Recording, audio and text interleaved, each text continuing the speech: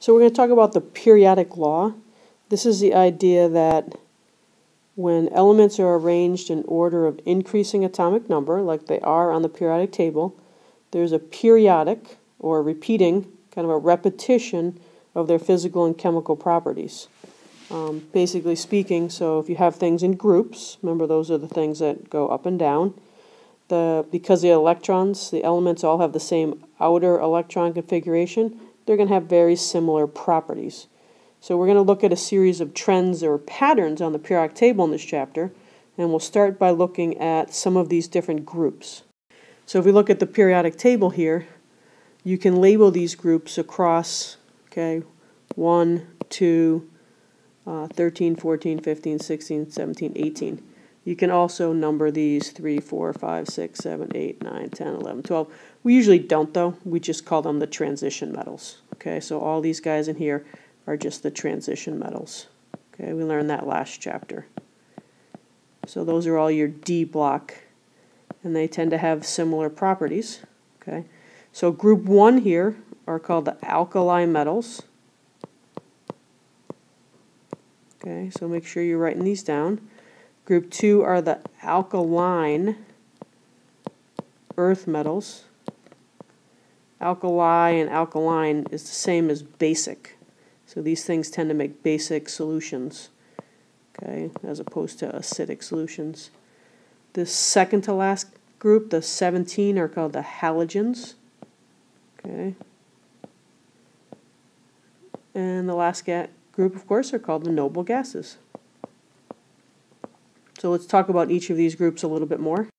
So the alkaline metals, this first group, group 1, are your metals lithium, sodium, potassium, rubidium, cesium, francium. So here's some pictures of them. So their characteristics: 1, they're all silver-colored metals. You can look at a picture of lithium here, sodium, potassium, rubidium, cesium, and more rubidium. This is actually francium. I made a mistake there. Sorry. So, and they're also really soft metals. You can actually cut them with just a dull kind of butter knife. This picture here, the third characteristic is that they're very, very reactive. They tend to react very quickly with lots and lots of things, and they get more and more reactive as you go down the group. So francium is much more reactive, say, than lithium. And notice we're not including hydrogen in this group. Even though it's in the same group, it's not an alkaline metal, because it's a gas. And the last category is that if you throw them in water, they tend to react very vigorously. Again, lithium will only react kind of a little bit, And then these other pictures here are pictures of sodium and potassium reacting with water. And they usually get some pretty good fireworks. They're kind of cool. So the next group we're going to talk about here, the second group, group 2, are your alkaline earth metals. Their characteristics are that they're harder, kind of denser and stronger than alkaline metals.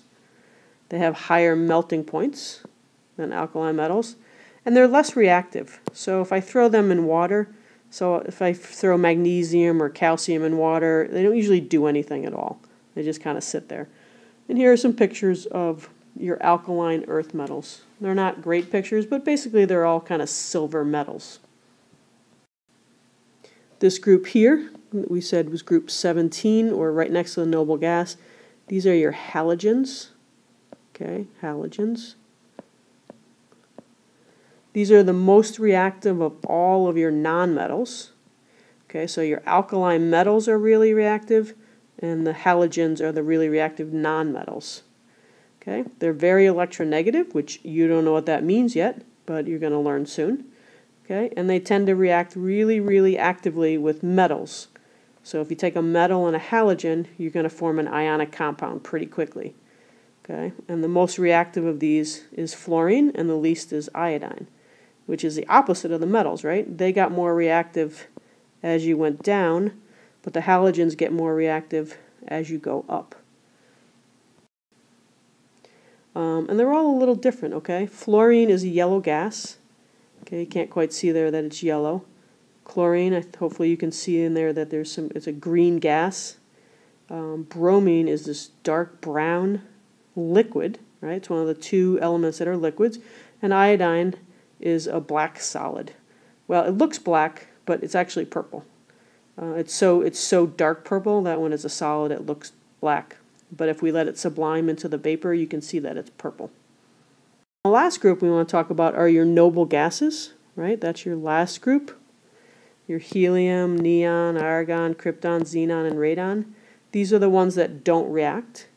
And mainly that's because they have full energy levels, right? S2, S2P6, S2P6, S2P6. They all except helium, they have 8 valence electrons, and that's the most stable that you can be. So these things are going to tend to not react at all. And these are the gas tubes, okay? That's a helium light, so this is a gas with electricity through it. Neon you've seen, that's argon, krypton, and xenon. So those are some of the groups for which you're going to be responsible.